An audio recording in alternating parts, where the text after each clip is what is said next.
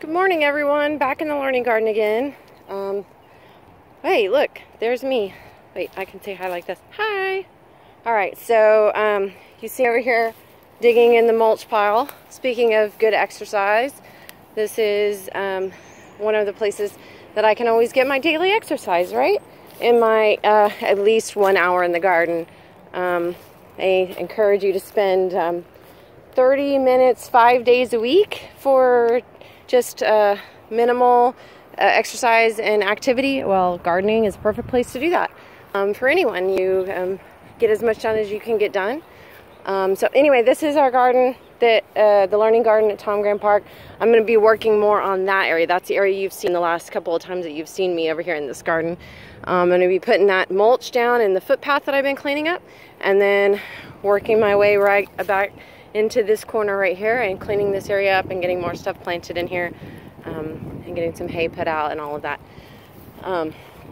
One of the things you can always count on over here at the learning garden is on Thursday mornings we have a donation-based farm stand. So take what you need, leave what you can. That's what we call that. Anyway, have a fantastic day. I am going to be over in the garden gardening for about an hour and a half or so. This is weed. This is a grass, an obnoxious grass. It's but this actually is asparagus.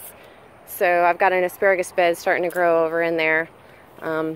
Anyways, definitely begin using your friendly landscape person's mulch and get it delivered over to your garden to help out.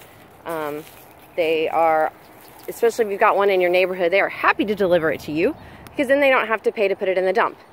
And we don't use the municipal mulch because we have found higher levels of arsenic in it than we think is advisable for vegetable production. So anyways, there's that. All right, have a great day. I will talk to you guys mañana.